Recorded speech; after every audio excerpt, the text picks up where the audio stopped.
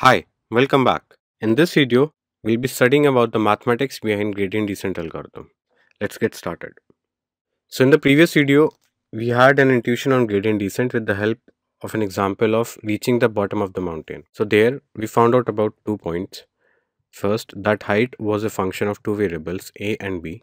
And what we were interested in finding was the slope, which determined the direction as well as the magnitude of the steps that we needed to take to reach to the mountain. Okay, so mathematically this slope is defined as, for example, the change in height with respect to change in a variable. So if we are interested in finding the slope of height with respect to variable a, so mathematically we define it as eva h by eva a. So what this means is that we are interested in finding the change in height only with respect to a while keeping b constant. Similarly, the other change in height is with respect to the other variable called b. So let's see, for example, how does this fits in with the gradient descent algorithm. Okay, so in the previous video we talked about using an error function of the form called y minus y hat to the square by 2. So this error function is of the squared form. Okay, why specifically this error function? Okay, so let's first go ahead and draw, for example, what this cost function or error function might look like. So this is a quadratic function. Okay, so a good thing about this function is that this function has a minimum point basically, and it's smooth and it converges. Okay, so the rational decision that we take while choosing an error function is that it should be continuous at every point, and most importantly it should be differentiable. Okay, in order to be differentiable, the function should be smooth and continuous basically, not necessarily smooth but continuous. Since this is e, so there exists a value of e for every value of an independent variable. Okay, so here in this case the only variable involved is, since e is a function of y hat and y hat in terms is a function of something, for simplicity's sake let's say, for example, y hat is a function of a single parameter called theta 1. So ultimately e becomes a function of theta 1.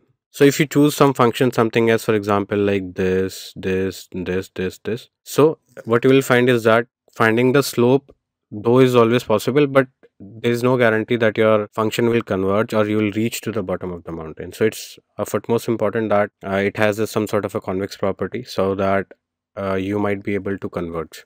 Okay, so let's see, for example, how we can use these sort of gradients. The slope is also called a gradient basically, so how we can use this gradient to reach to a minimum of this. Okay, so since e is a function of y hat and y hat is a function of theta 1, we can say that e is ultimately a function, might be a g of theta 1. Okay, so e is a function of theta 1, that is e changes when theta 1 changes. Okay, so what we might be interested in is, for example, if this is the top of the mountain, what we might be interested in finding is what is the change in e when we make a small change in theta 1. So this is what the slope is. For example, if we are here at any point of time, let's say, so the slope at this point is given by something like this. So this slope is positive, that is eva e by eva q1 here is positive. Okay, suppose if we were present at this point, okay, so in this case the slope would have been negative, so eva e by eva theta 1 would have been negative in this case. So how we can use this gradient to reach to the bottom? So we can use an update equation such as, for example, let's say if theta 1 is theta 1 minus eva e by eva theta 1. So let's see the usefulness of this equation. Suppose we started off at this point where eva e by eva theta 1, or the slope was positive. So if the slope is positive, this quantity is positive, right? And if it's positive, then overall theta 1 decreases. So we'll be moving towards this point or in this direction, in the left direction towards the minima. So what if eva e by eva theta 1 was negative? If this was negative, so what would have happened? Suppose in this case, if this was negative, so then negative would have become positive. In that case, theta 1 would have increased. So we would have moved in this direction. So no matter where you start, for example, this error function or cost function, with the help of these gradients, enforces that you reach to a minimum of the function. Okay, and this update equation is called the gradient descent algorithm.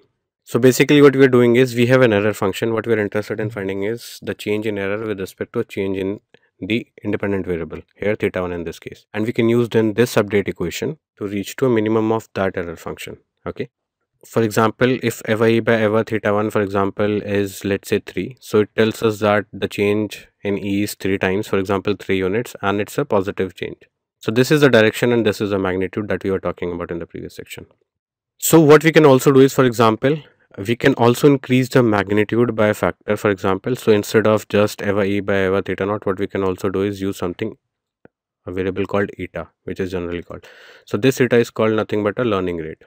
So basically, eva e by eva theta 1, the magnitude of eva e by eva theta 1 determines what magnitude of step we need to take, for example, to reach to the bottom.